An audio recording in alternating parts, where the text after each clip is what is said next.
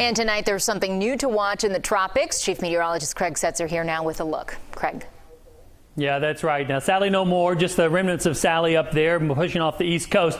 But down in the western and southwest Gulf of Mexico, already we've got another system we're talking about. You can see it bubbling and percolating here through the day. Not that organized yet. You can make out a little bit of a swirl there in the thunderstorms kind of late in the satellite loop. Now, during the afternoon, hurricane hunters went down to investigate it, and they found, in fact, that it had southeasterly winds on one side and northwesterly winds on the other side, making kind of a big circle there, but basically a low pressure area, enough to qualify as a tropical depression. So there it is, tropical depression now number 22.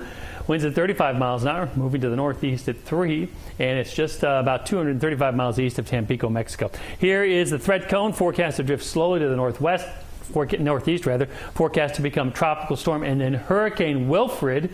We're to the last name of the 2020 season, and you can see the threat cone there as there's a lot of uncertainty forecast to kind of meander here in the western Gulf of Mexico. There's also Category 4 Hurricane Teddy out here and that tropical wave we've been watching. Now, the good news with that tropical wave, models are increasingly taking it to the northwest. If it were not going to turn and just head in a straight direction, it'd be along that green line there, but you can see the models trending more and more to the north, so we're feeling very good about that.